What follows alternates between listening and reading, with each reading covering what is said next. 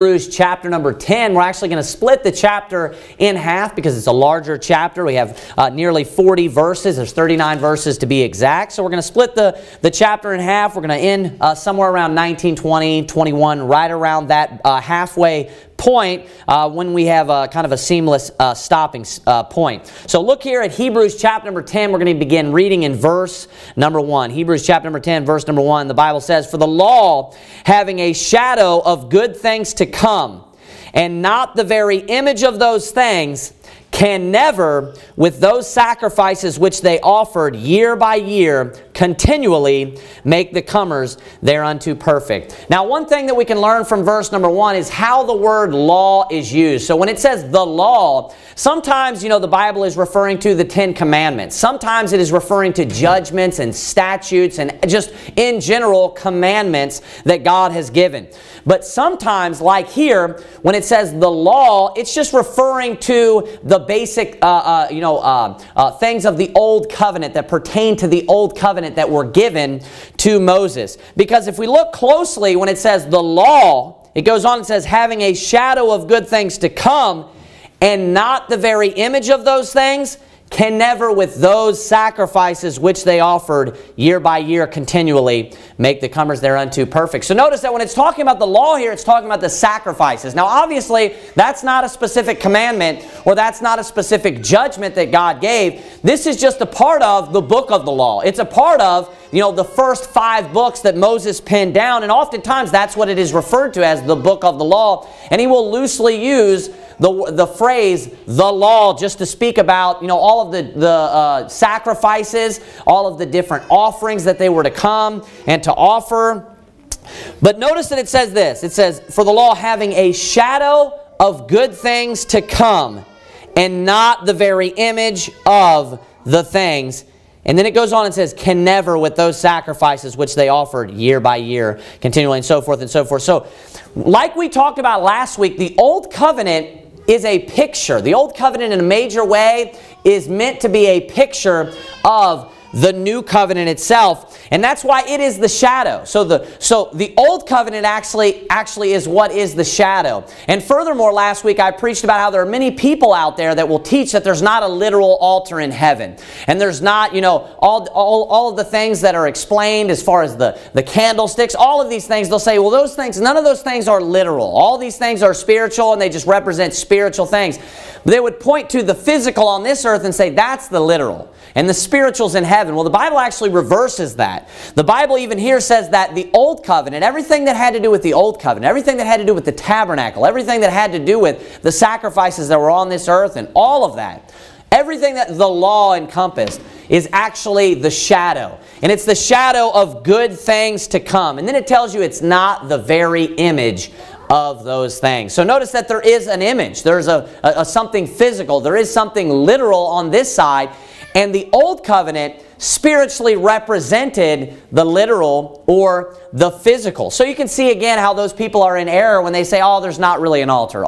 Everything that was on earth in the Old Covenant, that was the physical, but what was in heaven is the spiritual. So we can see again how there's a major error there. But furthermore, and this is going to be a big theme of Hebrews chapter number 10, especially these first 20 verses, we're going to look at right now how the sacrifices were never able to take away sins. The sacrifices never did anything for man's sin. They did not improve his soul even one bit. And right here in verse number 1, it tells you this. It says, "can never," look at that word, "can never, with those sacrifices which they offered year by year continually, make the comers thereunto perfect." So the high priest and the Israelites, they were commanded when they were given the law with their rituals and with their different ministries and their courses. They were commanded every year. There was a time, as we looked at this in Hebrews 9, where the high priest went into the second tabernacle, where the high priest went into the holiest of all, went in within the veil, and he was to offer the blood for himself, but also the blood for others, the blood for Israel, for their sins throughout that past year.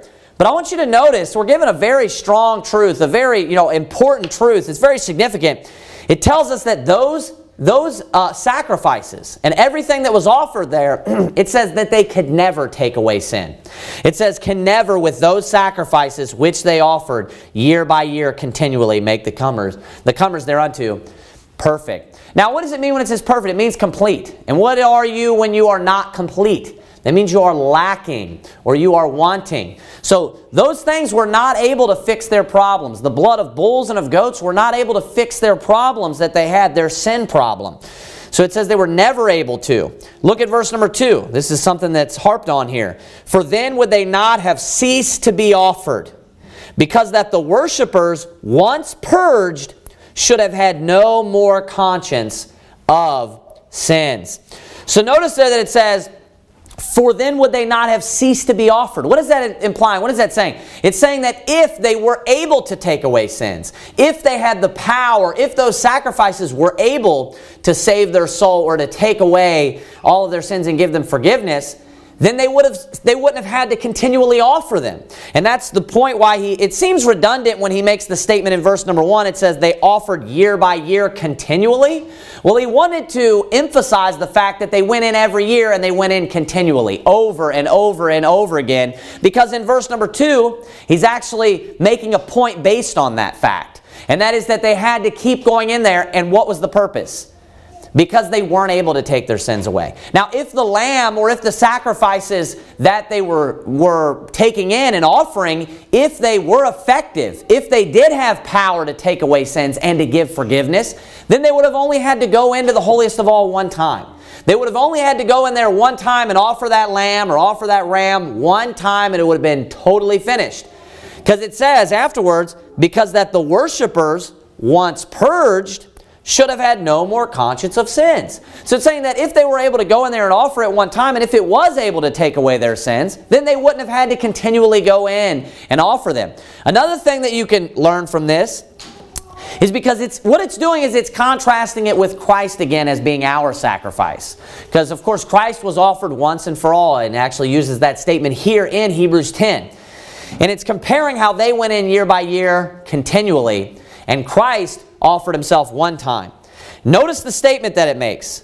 Because that the worshipers, once purged, should have had no more conscience of sins. Now, how many times is Christ offered? Is he offered year by year continually? No. He's offered one time for everyone, right?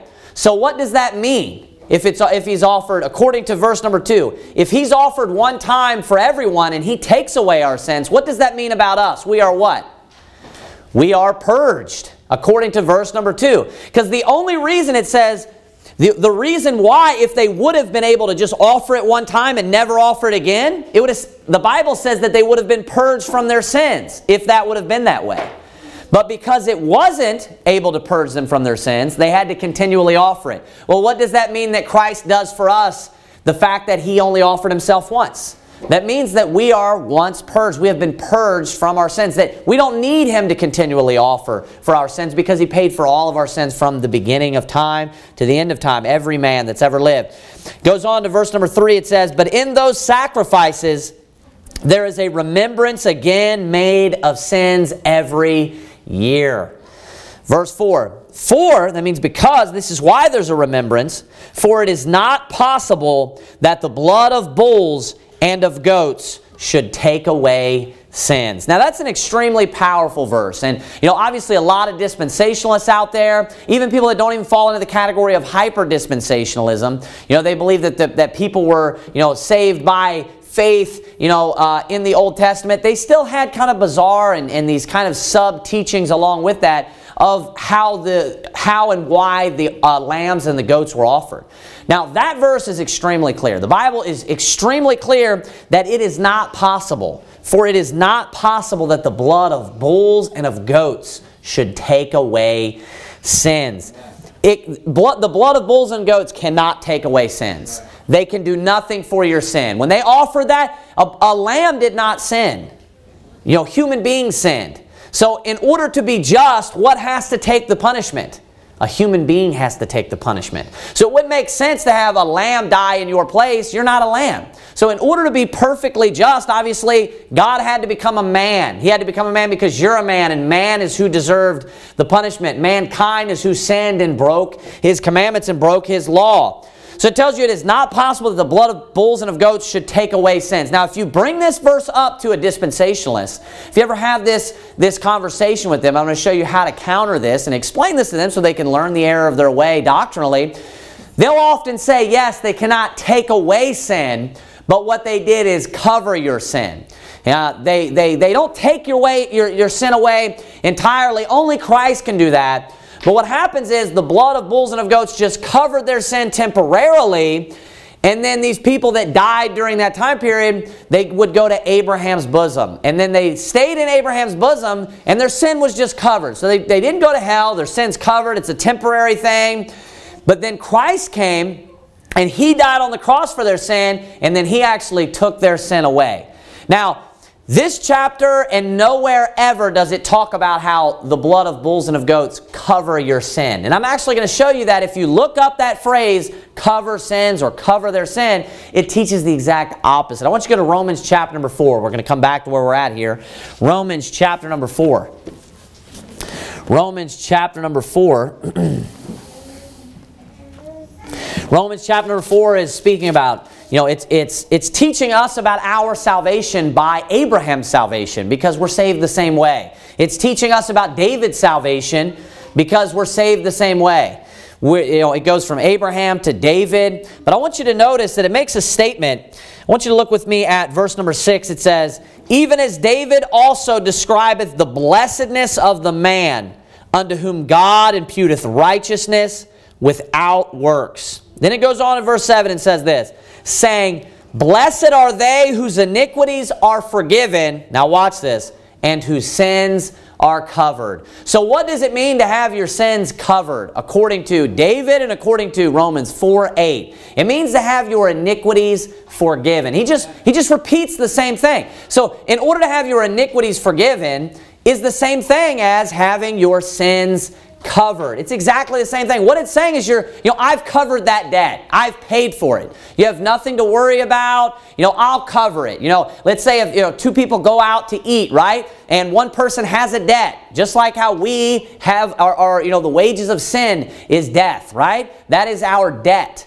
If one person, is like, hey, I don't have any money, and the other person says, hey, don't worry about it, I'll cover it. What do they mean? They're saying, I'm going to take care of it. I'm going to remove your debt, right? Well, that's exactly the same thing. That's what it means to cover our sins. It means for our iniquities to be forgiven, that it's not held against us any longer. So he says there in verse number 7, saying, blessed are they whose iniquities are forgiven and whose sins are covered. Blessed is the man to whom the Lord will not impute sin. So He will not put sin on your account.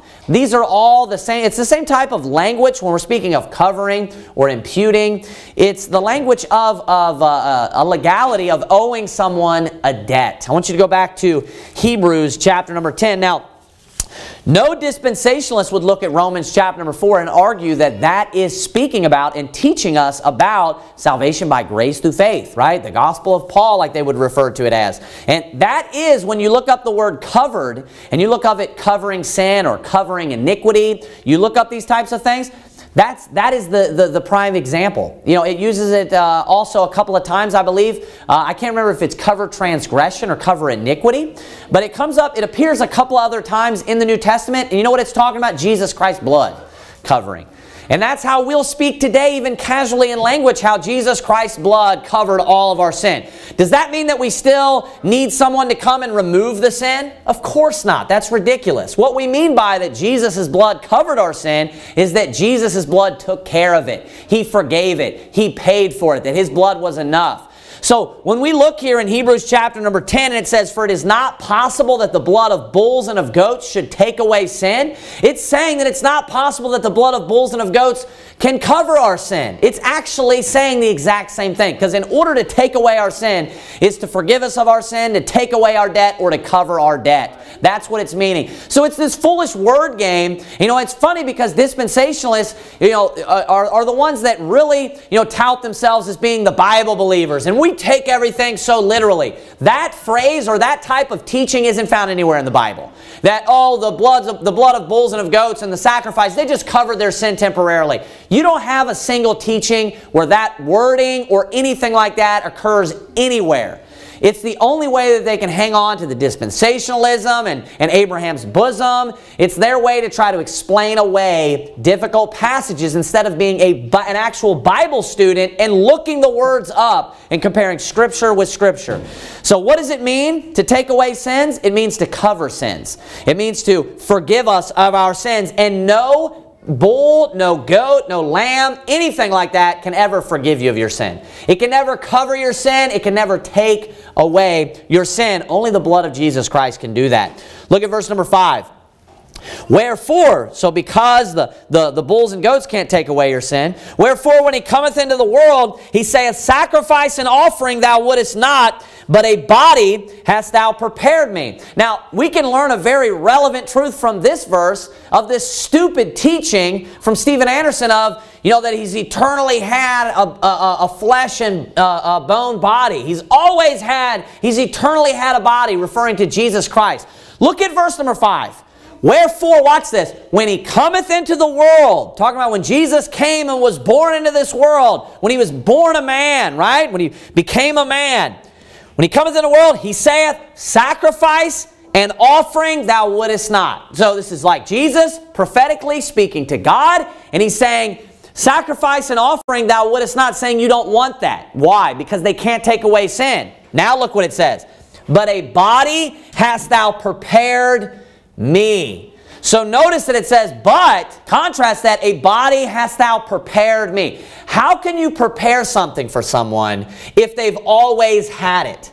How can you prepare something for someone if they've eternally already had it? There would be no availability for a stage of preparation. If the person always had it, he couldn't prepare it for him. Now that makes no sense at all. You would have to, if he's eternally had a body, at what point did he prepare it and how and which did he prepare it? That makes zero sense. Notice that it is pointing towards a time in which a body was given to him, and he set this up. Why? Because this was planned in the mind of God from all eternity, that God would become a man himself, and that, you know, obviously that is his son. He establishes this relationship. He's able to hold this relationship with God as a man while on earth, and he planned that he, the man Christ Jesus, the Son of God, would, that body that was given to him, die on the cross with it and pay for the sins of the whole world. Amen. And he prepared the body for him. It is logically impossible to word this way, and to also try to hold the teaching or come about this conclusion with this conclusion that he always had the body. No, he prepared the body for him, and when he came into the world, at the time in which he came into the world, that's the purpose that he prepared the body for him. So when does it point towards? It points towards the time when he was conceived and then he was born on this earth as a man. He was given a flesh and bone body. That's why, you know, the Bible says, Jesus says, of the Spirit comes the Spirit. That which is born of the flesh is flesh, and that which is born of the Spirit is spirit. When did Jesus Christ have a flesh and bone body, a flesh and blood body? When he was born of Mary, because she's flesh. That which is born of the flesh is flesh. Now, he's also 100% God. That's why it says that which is born of the Spirit is spirit. So he had to have come forth from flesh at some point in order to have a flesh and bone body, or in order to have a flesh and blood body. And God prepared that for him because he predestined that Christ would come and be born and die on the cross as a physical man and take the sin of man. This was planned from all eternity, in hope of eternal life, which God that cannot lie promised before the world began. So that's what we see here when it says he prepared the body. That we can see that This verse alone is a great verse that debunks this stupid, idiotic teaching that supposedly Jesus Christ has eternally possessed this flesh and blood body. He's always been a man. Eternally, He's been a man. It's ridiculous. It defies Scriptures all throughout the Bible. Amen.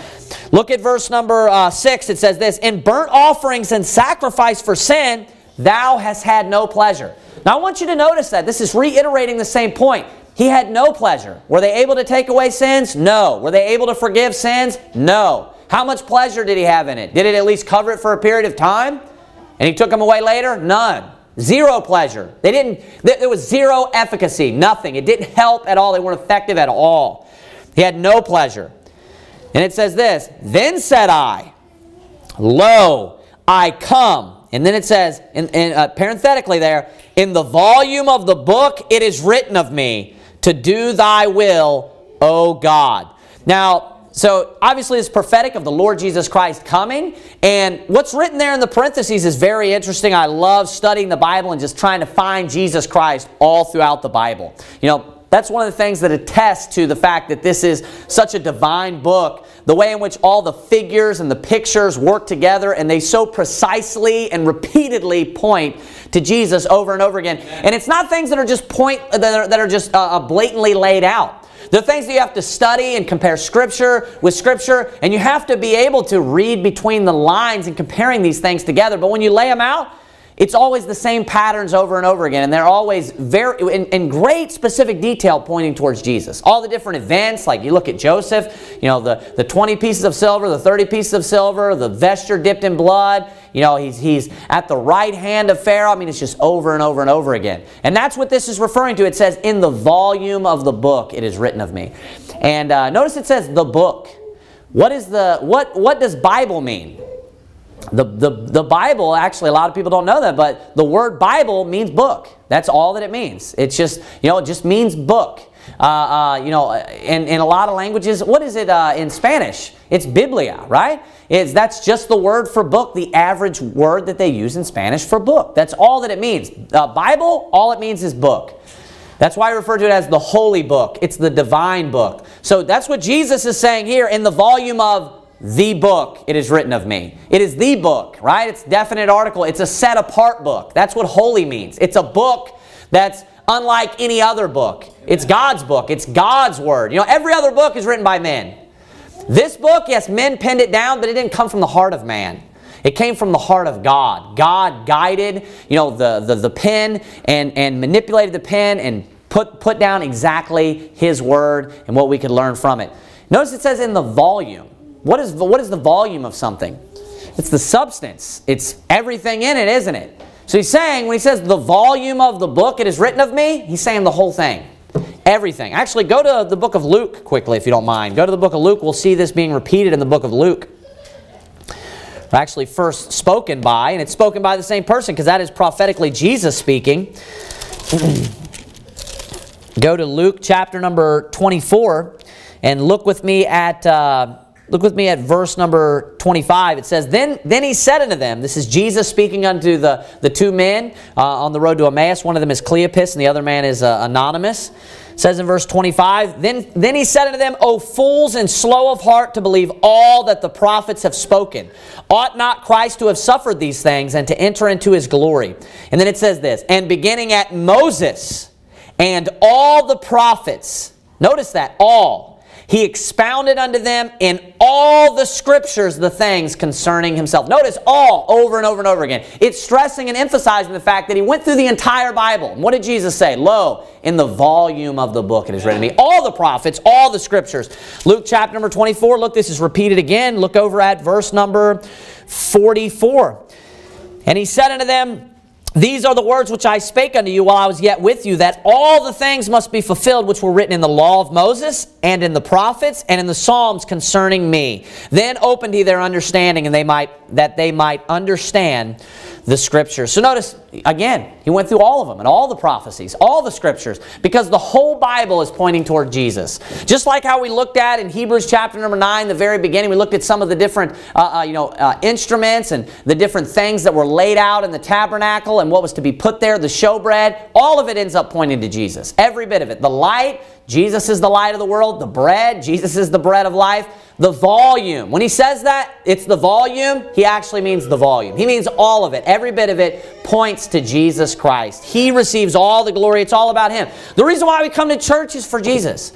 All of our lives should be, centered around pleasing Jesus and doing what he wants us to do. That's what we should be sacrificing our lives for Christ. We should be doing everything that we should. So just like the whole Bible points to Jesus, our lives should point to Jesus. Just like the whole Bible is about Jesus, our lives and everything that we do should in some way point back and be centered around the Lord Jesus Christ. Because it's all about him. Verse number 8. Above, when he said, sacrifice and offering and burnt offerings and offering for sin thou wouldest not, neither hast pleasure therein, which are offered by the law. Then said he, Lo, I come to do thy will, O God. He taketh away the first, that he may establish the second. And that's exactly what Jesus Christ said even when he was in the Garden of Gethsemane. He was struggling in the flesh. Remember, he made the statement. He said, not my will, but thine be done, right? So notice what it says here prophetically, written in the Old Testament. He says, I come to do thy will, O God. And then it goes on and says, he taketh away the first that he may establish the second. Now, who took away the first that he may establish the second? Of course, Jesus Christ is the one that did that. So he had to remove the first covenant in order to put the second covenant into place. Look back at Hebrews chapter number 8, verse number 13. It tells us, in that he saith a new covenant, he hath made the first old. Now that which decayeth and waxeth old is ready to vanish away. So the fact that he put a new covenant in place made the other one the old covenant. And what happens with something that's old? It's gone. It vanishes away, right? It corrupts. So the point is that he's replacing it. So he took away the first that he may establish the second. So over and over and over again, and specifically in Hebrews chapter number 8, I spoke a lot about how the old covenant is done in this time period today. It's done for. It's not active any longer. So the covenant that was made, and who was it specifically made with? The nation of Israel. And today, of course, people want to, they still teach and they still preach. They still practice, donating and things like that, as though the nation of Israel is God's chosen people. That was contingent upon the old covenant. He told them that if you keep all of my commandments, if you keep my covenant, then you shall be a peculiar people. So notice, if, then, right? So there's a condition, and then there is a result. That's what that's referred to as. There's a condition and then a result. If you do not fulfill this condition, then this result will not come about. Well, that whole old covenant is gone. It's done away with. It says, one more time, he taketh away the first. He taketh away the first. So, there are errors with what is taught as replacement theology. The standard view of replacement theology has issues and has errors with it. But is it incorrect just to use that statement to say that the new covenant replaced the old? Not at all. This is a perfect example of that. He taketh away the first that he may establish the second. So notice, there's a covenant. And he takes away that covenant, and what does he do? He establishes a new covenant. So what just took place? He replaced it. That's exactly what happened. The old covenant is not active. The old covenant is done away with. God does not deal differently with the Jews today than he does the, Gentiles or whatever you would say. He doesn't deal differently with one group of people than he does the other. In Christ, there is neither Jew nor Gentile. There is neither bond nor free. It doesn't matter to Jesus. That doesn't matter at all. So is it true to say, is that wording correct to say that, hey, he took away the old covenant and he put a new covenant in its place? Yeah, technically it is. The old covenant's gone, and then he put a new covenant in it. Jesus Christ told the Jews, he said, the kingdom shall be taken from you and given to a nation bringing forth the fruits thereof. They are replaced. They are no longer God's chosen people. So the nation, the physical nation of Israel, is no longer God's chosen people today. And they don't even have the opportunity because the covenant is gone. They don't have even the chance. That's why Jesus, when he told the parable, he said, last of all, he sent his son. Amen. That was their last opportunity. And what did they do? They failed. They crucified Jesus. They said, we have no king but Caesar. That's it. They were done. They hung him on a cross. The old covenant's done away with. That was the institution right then at that moment. So if you think about it, it's very interesting because at the very moment in which the old covenant ended, the new covenant began. Why? Because it says, last of all, he sent his son. So what was their last opportunity? The way in which they dealt with Jesus. That was the deciding factor of the old covenant. Where did that end? Jesus on the cross. Because that was their rejection. Where does the new covenant begin? Jesus on the cross. So notice right there where the transition takes place is at the exact same moment in history, if you will. At the exact same moment where they reject him is the exact same moment where the new covenant came into place. So, is the old covenant still active? If they did, turn back to God today as a physical nation, would the old covenant even apply to them? No. No, it's been taken away. He taketh away the first, that he may establish the second. So that he could establish the second. In order for the new covenant to be put into place and to be activated, the old covenant had to go away. That's why it happened all at the same time. It makes perfect sense. He replaced it. That's exactly what took place. Look at verse number 10. By the which will we are sanctified. So when the new covenant went into place, that's what sanctified us. And what was it? It was by his death, by the blood of Jesus. By the which will we are sanctified through the offering of the body of Jesus Christ. Look at this. Once for all. He only died one time. Jesus Christ died one time, paid for the sins of the whole world.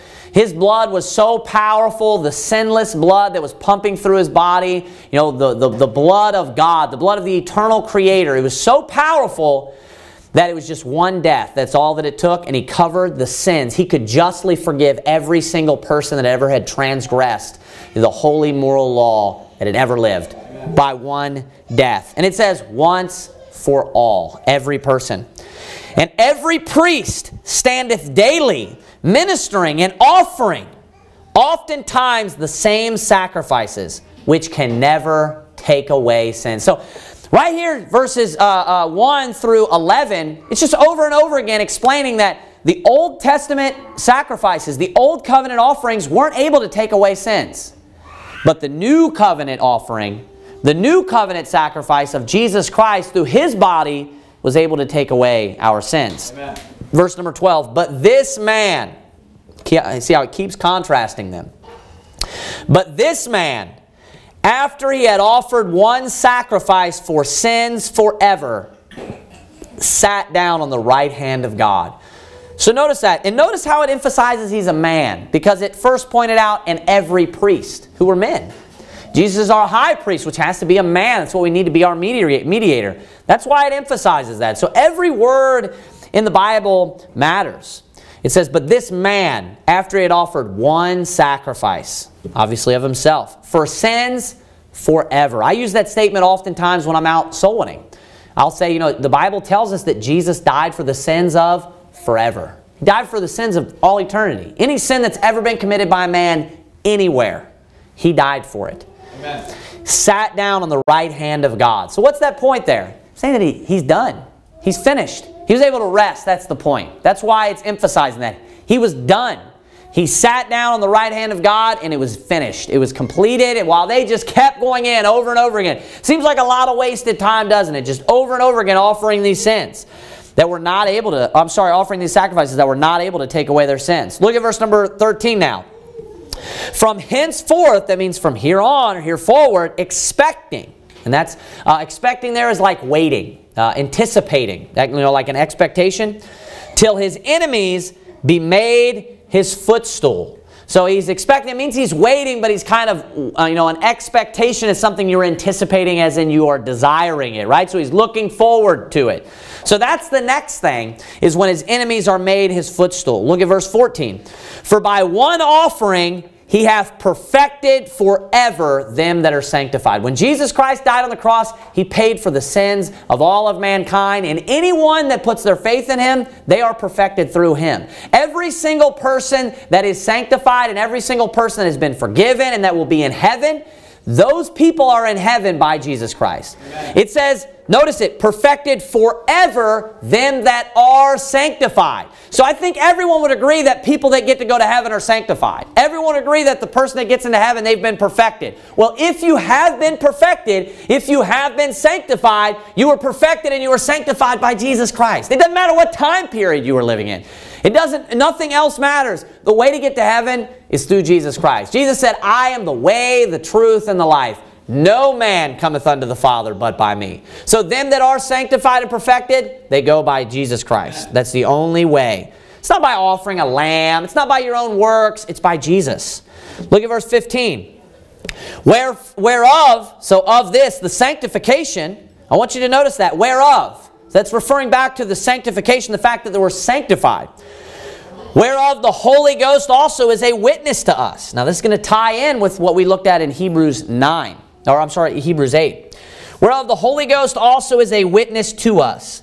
For after that He had said before, this is the covenant that I will make with them after those days, saith the Lord. I will put my laws into their hearts, and in their minds will I write them, and their sins and iniquities will I remember no more. So this is, of course, the quotation back to the book of Jeremiah. And if you flip over to, Hebrews chapter number 8, I want you to look with me at verse number 10.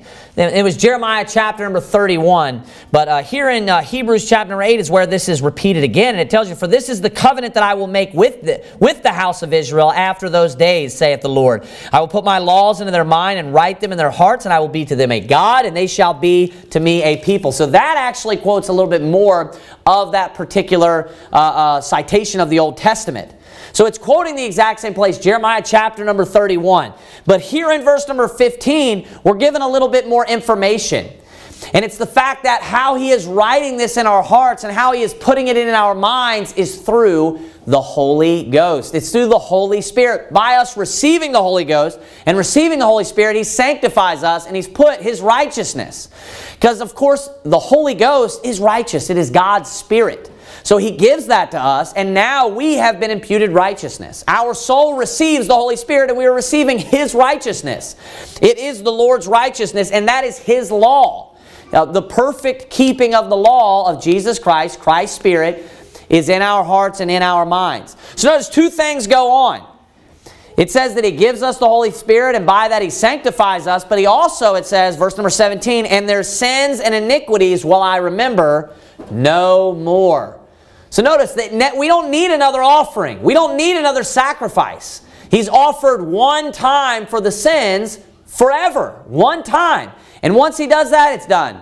Just like He was talking about the sacrifices, if they were able to purge you, if they were once purged, then there would be no more need of a sacrifice. There would be no need of another offering. But Jesus Christ, because He was able to purge us, and what does it mean to be purged? Purge is a stronger word for cleaning, saying it's completely clean. It's just a more specific word to say completely clean. That's what it means to purge something, right? When someone's purging something, what it does is it creates a picture in your mind of like squeezing it out. You understand what I'm saying? You're getting it all out. So you could say, hey, I'm going to clean this, right? I'm going to clean this out, or I'm going to clean house. Let's say that like when people are maybe like firing people or something at some sort of place of work or business. We're going to clean house because they're having problems, right? A stronger word would be like, we're going to purge this out. That means we're going to more so diligently clean out all of the problems or get rid of all the people that are maybe doing things bad or not hard workers or whatever it may be, right? So it's saying they're going to purge it right here. It's saying that our sins are purged. What does it mean once purged? It's saying Jesus paid for all of it. 100% completely paid for all of our sins. He cleansed us. Now, were the sacrifices and offerings able to do that? No. No, Jesus was able to do it. So once He purges us, that is Him, getting rid of our sins and iniquities. And He says, will I remember no more? Speaking of our sins and iniquities. He says, will I remember no more? Now, it further points that out right here in verse number 18. Now where remission of these is, There is no more offering for sin. So notice that he's stressing the efficacy. That's just like the effectiveness, right? The efficacy of this offering, of Jesus Christ's offering. It's saying once you have had your sins remitted, right? Once your sins have been taken away through this offering, once this offering is applied unto your account, there is no more offering for sin. You don't need another offering. You don't need to continually get resaved. You don't need to continually, take a drink of the water of life, right? You don't need to continually do this. I was telling Brother Rick about this the other day. I believe it was Brother Rick and I were talking about this. I remember my pastor was talking about when he had gotten saved. My pastor for many years that I learned from, Pastor Dave. He was telling me about right when he had gotten saved, he wanted to learn how to go soul winning real bad. So he started going soul winning a little bit. And, it was sometimes, productive and sometimes not. Sometimes people were receptive and sometimes not. Sometimes you go through these times where there's just a lot of people that are just unreceptive. And it can become discouraging, and even more so especially if you're new at it. So he's learning soul winning from somebody, he's going soul winning, and he's noticing how unreceptive sometimes it can be. And I think he went through in the very beginning a pretty dry spell of, unreceptiveness. Well, he had a guy that he worked with. And this guy that he worked with, he didn't know anything about the guy. He just knew the guy was a Christian. And this guy kept talking about every week how he's like, man, there's 15 people got saved this week. And then he came back the next week and he's like, 22 people got saved this week. And he came back the next week and he's like, another 17 people got saved this week. And Pastor Dave, he's obviously not the pastor at this time, but he's going soul winning. He's trying to learn how to go soul winning. He's hungry for souls. He's wanting to get people saved. He's thinking, we're not hardly getting anybody saved in our church. He's like, one person, because, they give altar calls and stuff. Maybe one person every 3 months goes up to the altar, and then we're getting, one person a week or, one person every other week saved out soul. And he's like, what are we doing wrong that these people are doing right? And the guy came back and told him again, man, we got there was 25 people that came up to the altar and got saved this week. And he's like, really? He's like, man, what's going on? What kind of church do you go to? And it's some sort of new faith Pentecostal church. He found out there's only 50 or 60 members in the entire church, or 70 members. That's the part that tied in with what Brother Rick and I were talking about. So there's 60 or 70 members in this church. And what's going on are these people are continually going up to the altar. The same people are every single week or every other week going back up to this altar, and they think they're getting re-saved. That's what they think. They think they're going up to this altar and they've lost their salvation. They haven't been good enough, and they just need to go back up there and just ask Jesus one more time to save them. And maybe this time, maybe His blood will be powerful enough to cleanse them or to purge them from all their sin. That is not the right well of water. The right and correct well of water is a well that will be in your heart and in your spirit of eternal life springing up for all eternity. You remember when, go to John chapter number 4 and let's look at that. And we're going to end here in just a moment. That's the last verse that we will read in Hebrews. So we'll end here in John chapter number 4, because this is what all of Hebrews chapter number 10 is about.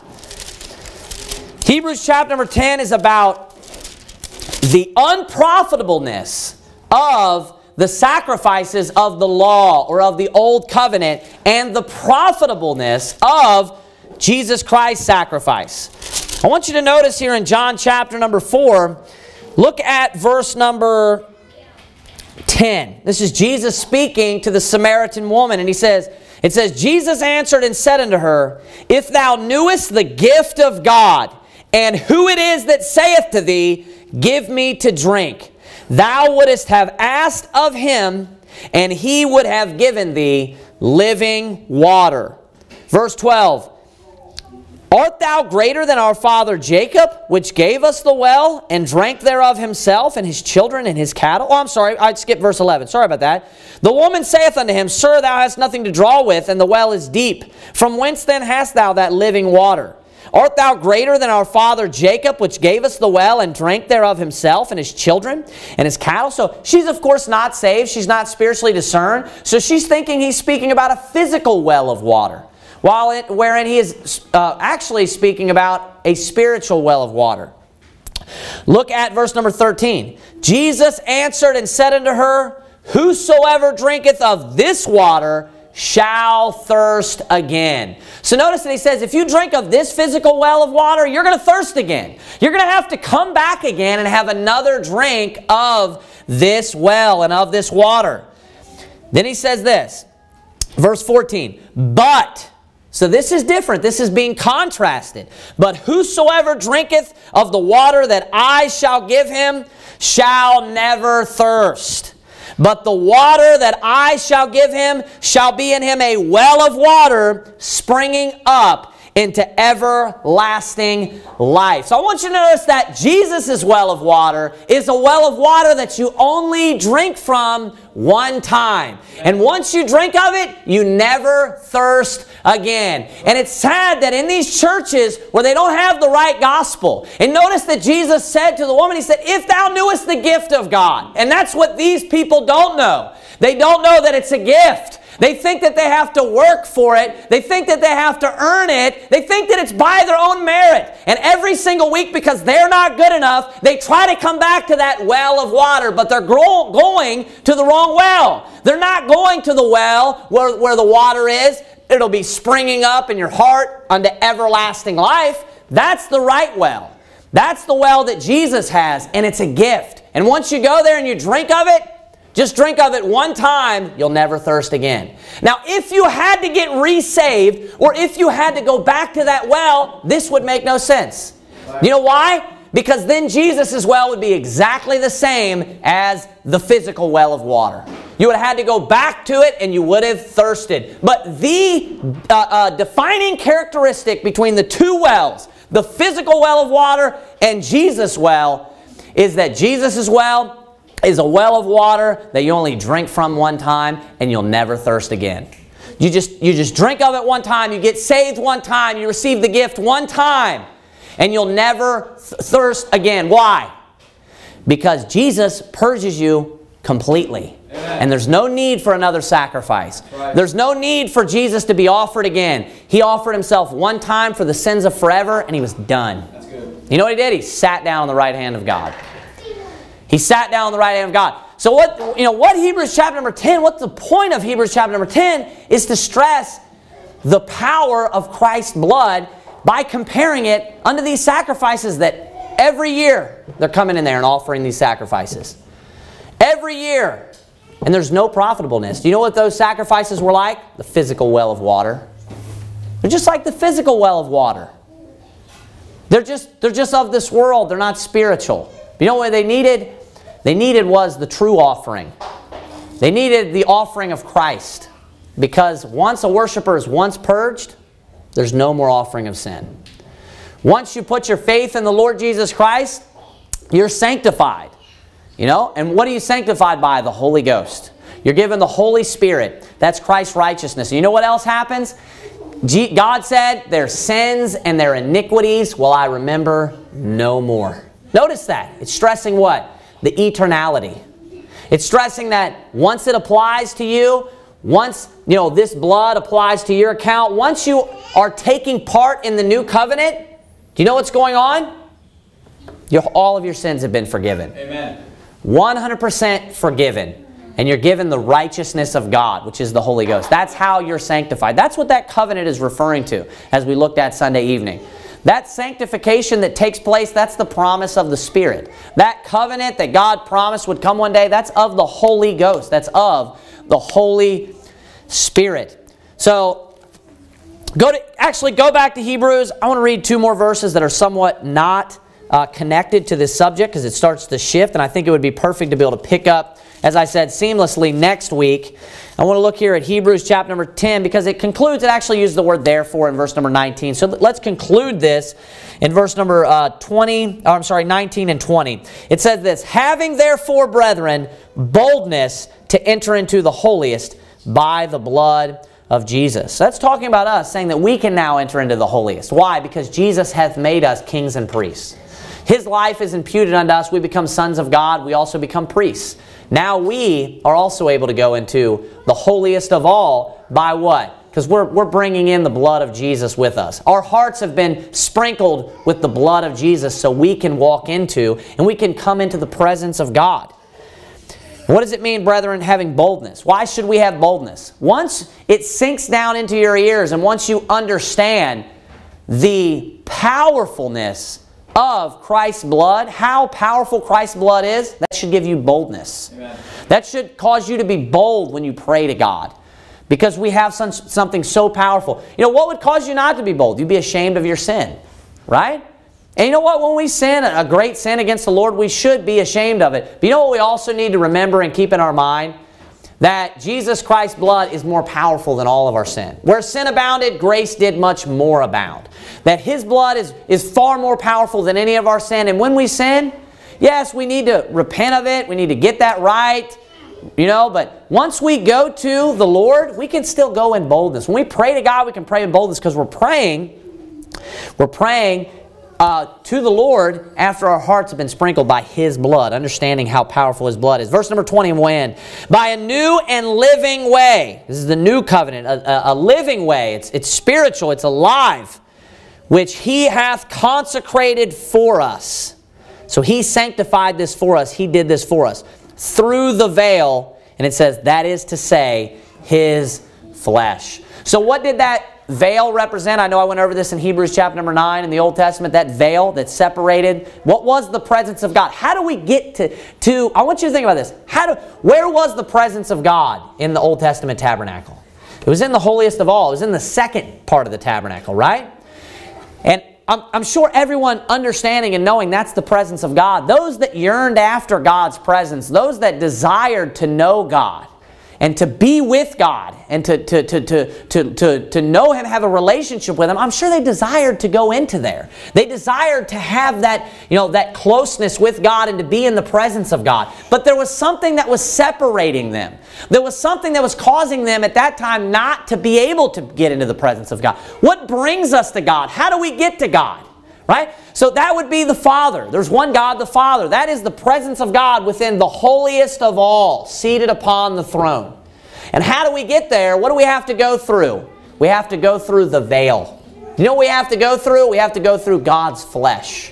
That's what we have to go through. Again, Jesus said, I am the way, the truth, and the life. You know what? Anyone that went into the presence of God, you know how they got there? Through the veil. Amen. Anyone that gets to heaven, you know how they get there? They get there through the veil. They get there through the flesh. They get there through the man Christ Jesus. That's how they get there. So everything's pointing to Christ. Every aspect is pointing to Christ. Every aspect of the whole Bible, Hebrews chapter number 10, the whole book of Hebrews is comparing the Old Covenant, the New Covenant. Old Testament Scriptures, the New Testament Scriptures. But it always keeps having the same theme over and over and over again.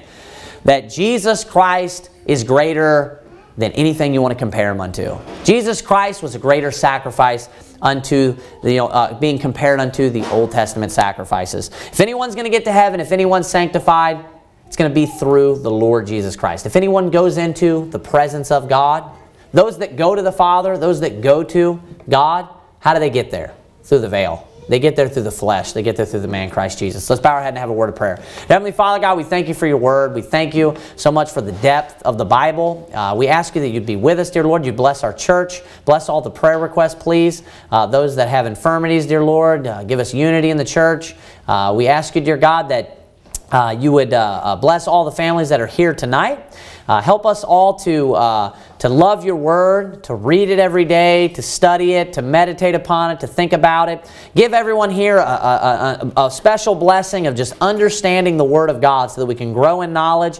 Give us all here just zeal for Your word, that we might love it till the day that we die, and that it would push us just to live a clean, righteous life and to dedicate our lives and to do works for You. We love You. We're very thankful for Your sacrifice. Help us to revere Your blood and to understand what You went through and the significance of it and how holy and divine that it is. We love You, as I said, and in Jesus Christ's name, amen.